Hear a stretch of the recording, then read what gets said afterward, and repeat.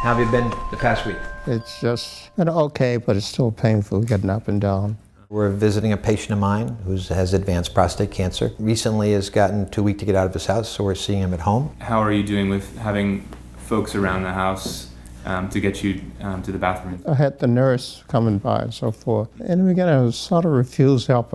I thought I didn't need this, I didn't need that. I know that I need help now, and even getting up, going to the bathroom is sometimes a little painful. I had the radical prostatectomy, I had the radiation. I guess it's the bone cancer now that's causing most of the problem now. I think sometimes laying in the bed all day is usually, I've never been that type of person. Probably about a year ago, I was out running 3 miles a day, and I'm in the bed probably 10 hours a day. Some people have been encouraging me to get up and get a tiny bit of exercise. And how much of that have you been able to do?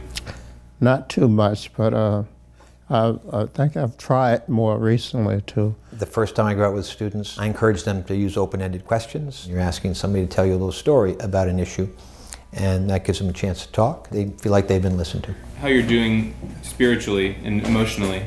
It's not too nice to be in bed all day long. Mm-hmm. I was going to church on a regular basis also. I definitely can't go now. One of the major focuses is learning about palliative care, which is the process of choosing which elements of medical care are appropriate for a person's comfort with a disease that may be terminal, but is appropriate to that person's specific needs. Virtually all of these patients have issues around end of life, death and dying, and frequently they haven't come across people who are comfortable talking about it.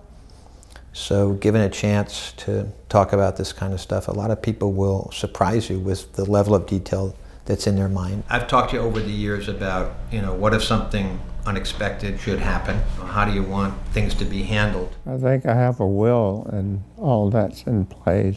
For example, your heart were to stop beating. Some patients would prefer to have CPR and electrical shocks given, and others sometimes choose to not have that. The time has come, so just accept it.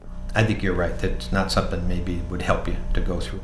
Been seeing Dr. Hart now for some time, and I think it gives me a little strength to keep moving along. I'm going to meet with the hospice team tomorrow, and I'm going to tell her to get some of this long-acting pain medicine out to you so you can try it. Okay. So that should be coming out another day or two. Not everybody's going to go into internal medicine and geriatrics, but hopefully the students will pick up on these ideas of sort of listening to the patient and thinking about context, and that will pervade what they choose to do in medicine.